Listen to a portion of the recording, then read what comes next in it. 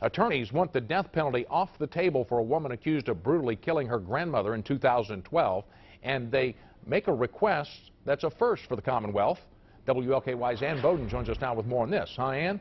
Well, Rick, since this is a death penalty case, Ellen Crawley is up for lethal injection if she is convicted. But her defense says they want to tell the jury the details of her execution and the risk of it going wrong.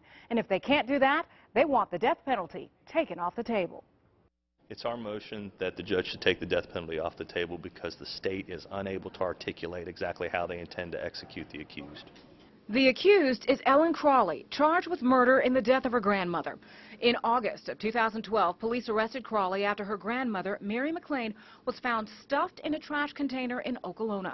In a taped confession, Crawley reportedly told investigators the two had been fighting, and Crawley hit her grandmother with a skillet. The Commonwealth says it's a death penalty case, and jurors are never told the details of someone's execution. None of these things get into what actually happens when a sentence, whether it be prison or death, is executed. The day-to-day things, the intricacies of it. But the defense says that should change, especially since the drugs involved in lethal injections are right now in question across the nation.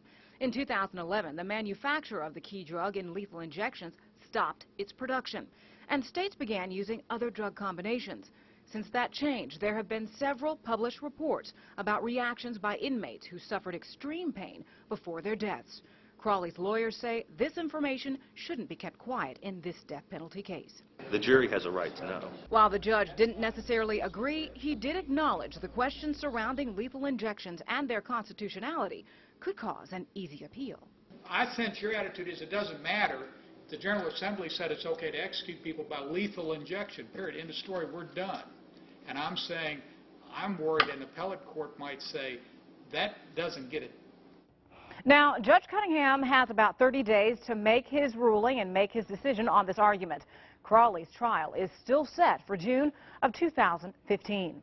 Ann Bowden, WLKY News.